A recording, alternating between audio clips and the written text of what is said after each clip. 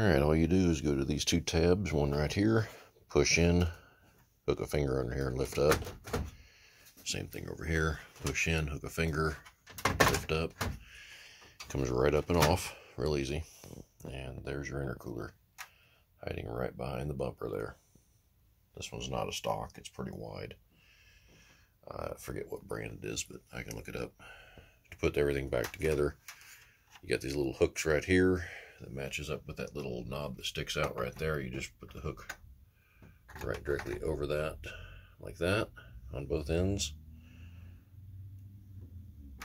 A little hard to see, there we go. Get it to go over both of them like that. Roll it forward until it goes up and over these guys. Right here, like that.